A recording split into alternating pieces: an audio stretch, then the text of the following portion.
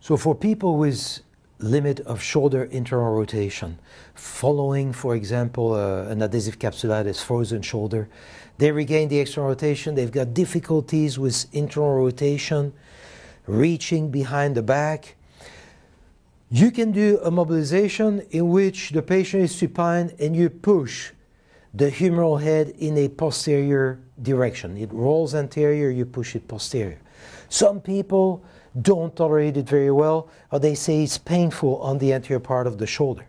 You can also place your patient in sidelying. In that position, the posterior superior capsule in internal rotation will change its direction, going from posterior to anterior. And so from posterior to anterior, then I'm going to do a target tissue mobilization in which into internal rotation I'm going to push the head anteriorly. And so usually in the clinic I'm going to do it rhythmically, you know, with a minimum amount of discomfort for the patient. And so then I can go into neuromuscular reeducation.